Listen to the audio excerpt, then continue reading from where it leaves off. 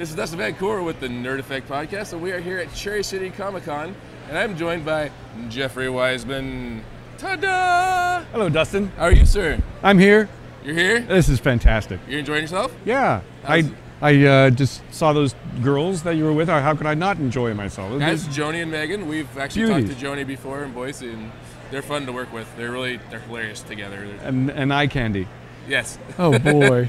Yeah, I love it. I just did a panel here talking about my career, and this Cherry City Comic Con is my first time here, and really sweet, wonderful people. Yeah, Salem's really nice. The staff here's been nothing but awesome, and Nicole, we've talked to her before. She's a gracious host. She invited us out here and couldn't have been sweeter.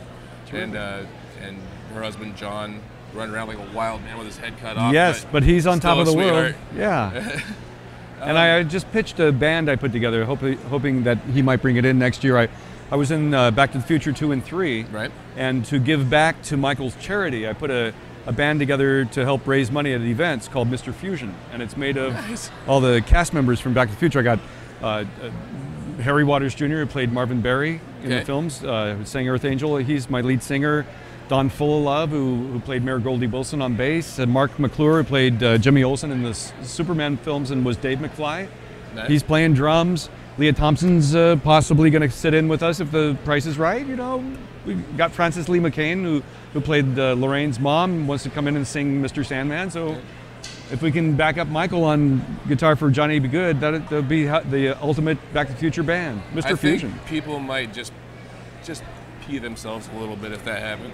Just have our own little Enchantment Under the Sea dance here. Yeah, that'd be fun. Yeah. I couldn't help but notice your flux capacitor pin, and it makes me happy beyond belief. This is a pocket capacitor for those short trips. I have to run kind of fast to get it to work. And you would just peel out at 88 miles an hour. I guess you'd have to be like the Flash in order. You know, when I have to replace something that I forgot or accidentally shoplifted, I don't know, or make up with a girlfriend before I screw up. You know, that's. You gotta go back in time, rephrase what you just said.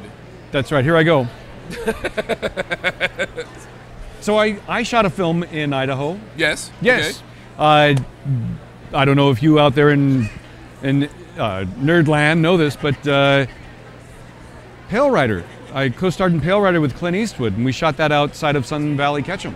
Sun Valley's a gorgeous place. Oh man! Super expensive, but it's gorgeous. Yeah, it was, and we were at the resort. You know, I think Clint had us a home there, and he got them to build the set on the top of a mountain, so wherever Bruce Surtees, the cinematographer, put his camera, he had the Sawtooth, the White Cloud, or the Salmon River Mountains. Yeah. And it was just breathtaking. If you get to see Pale Rider on the big screen again, you'll see what I'm talking about if you didn't see it the first time around.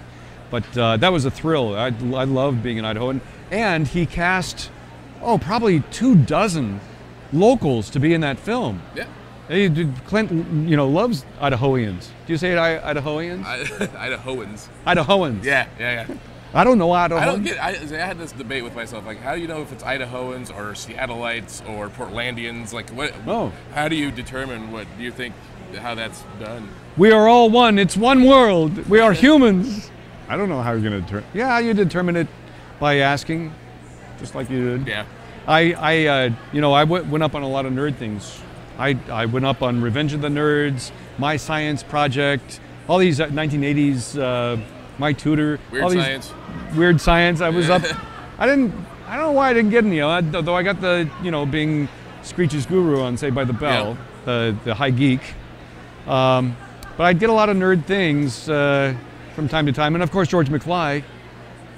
Hey, you get your dad. Yeah, George. I mean, Crispin laid out a brilliant performance that I only had to pretty much mimic, but because he didn't come back to do the part,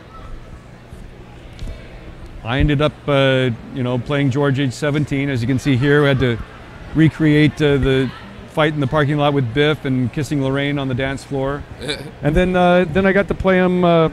Age 77, hanging upside down in the McFly household of 2015. Yes. I admit the second movie was actually my favorite of the bunch. Oh, thanks. Yeah. He didn't say my performance was, but the film was good, and I had a 6th billing in it. Anyway, this is a shot from Pale Rider, from the Clint Eastwood film. Very good. And I'm in the middle there. And then I also here's how I took a break. I had a hang-in there on Back to the Future Part 2. Most people have a stand-in, I had a hang-in. And all that torture was originally meant for Crispin because he was such a pain in the ass on the first film, but oh well, I got to endure it. I was wondering if we were going to call him out or not. Yeah, well, he's eccentric. I've heard stories. I mean, I like him personally. I think he's a brilliant actor, but when you cross boundaries with producers and stuff, anyway. But and this was from Twilight Zone movie. I'm here with the big hair. Oh, excellent. Yeah, and so I'm trying to go back to my early '80s big hair. I love it. Origins. Personally. Yeah, it works for you. You want some? I could really use some. Yeah, thank you. Anyway, so They started going really early. You look good though. Oh, thank you. Yeah. Sure. I just took a called it good. Well, thank you for having me on your show. No, thank you very much. I've got for stopping. a couple things happening. This just started streaming on Amazon.com. A very heavy drama that I played the lead in called Savior of None. Okay. And I play a widower with epilepsy who befriends a girl in the foster care system who's being abused, and I become her avenging angel, my character does, and it's a very heavy film. Sounds amazing. It is good. Yeah. Vernon George Wells, who was in Road Warrior, is in it with me, and Petrie Bird. It's good piece. When we premiered it, the lights came up, there wasn't a dry eye in the house, so mission accomplished. Definitely, for sure. And then streaming online is a film that you can see on YouTube called Nobody's Laughing, a short in which I play a guy who's only comfortable in his skin when he's made up as a clown. And it's a great story too. I'm very proud of that one. That's very apropos considering how many cosplayers are really very comfortable in their cosplays, but in the real world can be very shy. Isn't that wild? There's a Marty Jr. going around. No, a Marty McFly going around here. And I've never seen her out of that costume, and I've seen her now for a year and a half at different events, and I don't know what she really looks like. That's interesting. She's a lovely person. But if you saw her on the street, you would never know. Probably not. Probably not even who she was. Until she approached you, you'd be like, I'm Marty McFly. Yeah. Oh my God, that's you! Son!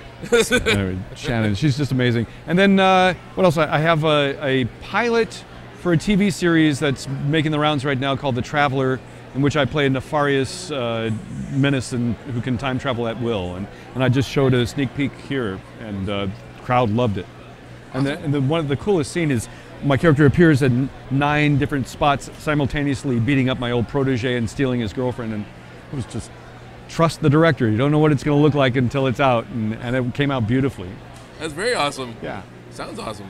Nice to meet you, Dustin. Thank you, sir. And we'll actually put all the links to your Amazon shows and stuff down in the links in our video. And my IMDb. And your IMDb. Yeah, we'll link everything we can find on you. Thanks. And so thank you for joining us again, and thanks, everybody. See you in the movies. Woohoo!